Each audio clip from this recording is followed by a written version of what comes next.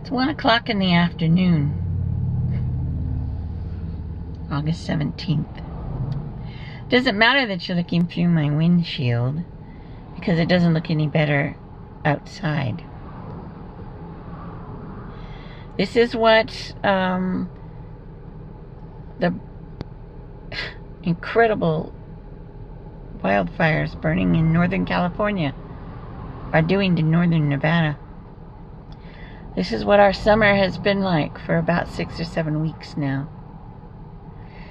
It looks like those post-apocalyptic movies, you know, or abandoned space outposts.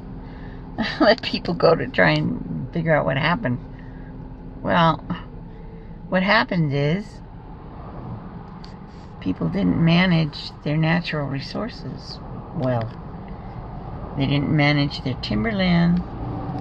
They didn't manage their water supplies, because we're also in the 2nd year of drought, which is partially why all those wildfires have happened. So normally this view, you see some industrial buildings on the outskirts of Carson City, a few of the low sagebrush hills with some, you know, high desert growth on them, and then the big beautiful Sierra Nevada mountains, kind of blue purple, and a big blue sky, either cloudless or with, like, you know, picture book clouds. This time of year there might be some thunderheads because it's so hot. By the way, it's 102 degrees today in this kind of environment. And I have shown you this little vista as well. But look, this is normally a golf course in the distance, and this is where wild horses come in this area to get a drink.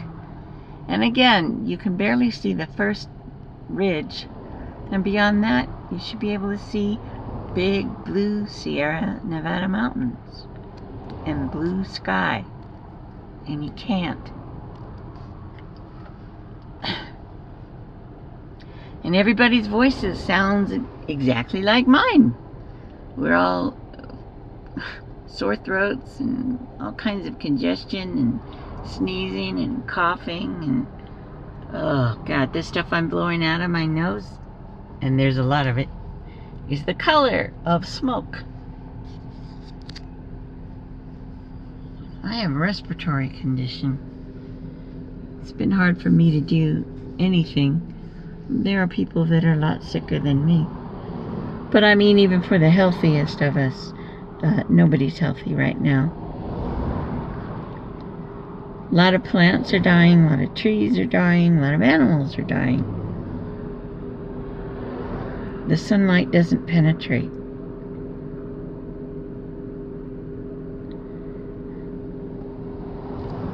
So if I seem more depressed than normal this summer, there's a lot of reasons, but this is part of it.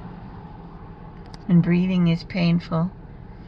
And you're used to being able to escape to places that are beautiful and just be with nature and enjoy it. And get away from all the mess that humans cause other humans. And this is all there is. I know a lot of the rest of the United States is getting this too, and you know, so you know a little bit how it is. But this is, I have never seen anything like this before. And for 6 or 7 weeks, it's just, you know, this is the future of our planet, people. If we don't learn to manage our natural resources.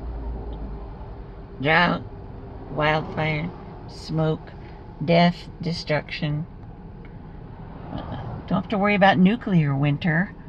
You know, remember all that talk about, oh, if a bomb goes off, all the debris in the atmosphere, well, there won't be any sun, and crops will die, and blah, blah, blah. Farmers here are having their fruit drop early There have been a lot of crop losses here in northern Nevada because of this.